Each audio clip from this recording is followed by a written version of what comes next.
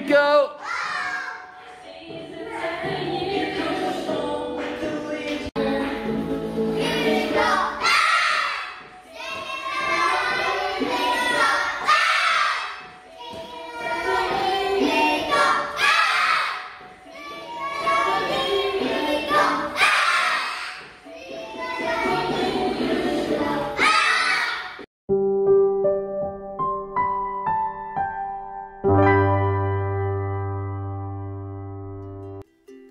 Cup games.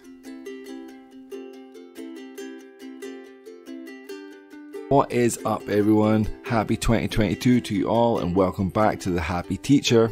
Today we're going to go over some more class games for all you teachers out there. So before we start, if you can hit that like button, I'd be most appreciative. Cheers a lot. Let's get started. Go, go, go, go, go, go, go, go, go, go, everyone together!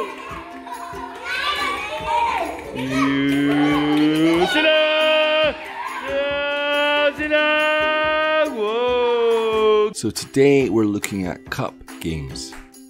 Cup games are fun, versatile and engaging. There are so many variations that can be used here, and there are far too many to name in one video, so we're going to focus on two of the main ways I use them in class, and I'll throw some variation ideas at the end too. The setup is very easy. All you need is some of those stacking cups that are easily bought online. Alternatively, you can see in the video I haven't got any stacking cups anymore because they were stolen, so then you can use paper cups and they do just as well, although they can get broken easily and ripped, so use them gently. Build the tower. I like to do this one in teams so everybody is involved. This promotes teamwork, communication, obviously using English, and class unity. It also creates a fun, competitive learning environment which begins and ends with English words or sentences being drilled. Like I said at the beginning, the variations here are endless, but I'll go through the basic versions that you can see here in the video. Rules. First, I put them into teams. Here I've set up girls versus boys, but it can literally be any combination that you like.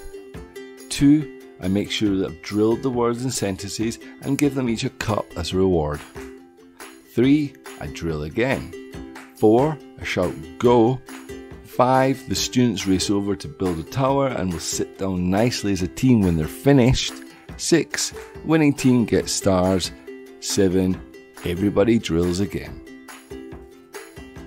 Obviously the point here is to have fun and drill the words, drill the vocabulary, drill the sentences. Number 7 is the most important part, but just make sure you're giving out positive reinforcement to everybody for participation.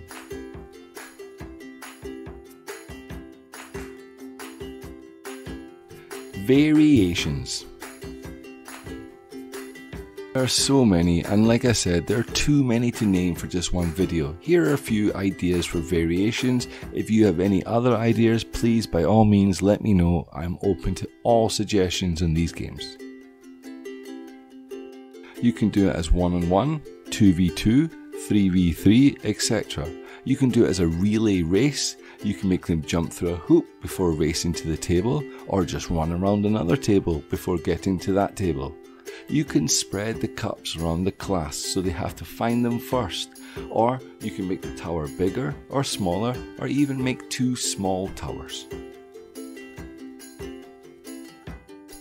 In this video, you can see the 1-on-1 variation of the game. This is a good variation, but I tend not to use games where only 2 out of the 10 students are participating, because it means that 8 students are left doing nothing and they can get a bit bored. Also, it takes longer to get everyone involved, so I would suggest 2v2 or 3v3 to be a better game. As well as this, in the 1v1 video you can see that I've spread the cups around the table instead of getting them to hold them. What's under the cup? Open your eyes! Hands on knees! Hands on knees! Teacher, teacher, let me try! Very good. Anna, stand up, stand still. Anna, tell me Run. Tell me something you can't do. I can't swim. Good girl. Whoa! Very fine. Good girl. Teacher, teacher, let me try. So, in the second video, you can see another type of classic cut game. This is much slower and much more controlled, so the teacher needs to find ways to keep their attention and interest. Make sure there's constant drilling happening as well, so there's English reinforcement throughout. Variations. The rewards can range from stickers, stars, toys, candies, or even just vocab cards with phonics letters on them. You can have different prizes and a different number of prizes under the cups as well.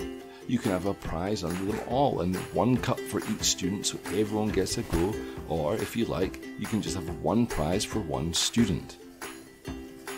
This is usually fine, but do be careful of the little ones that they don't get upset by this. The little ones can be quite emotionally involved in these types of games. As well as this, you can have the students as the teacher and have them mix up the cups and call out students to pick them and get them to do the drills as well. There are so many different ways to do this. Can you think of any more ways? Do you have any ideas for your own cup games? If you do, then let me know in the comments below. That's all for now, guys. Thank you so much. Cheerio!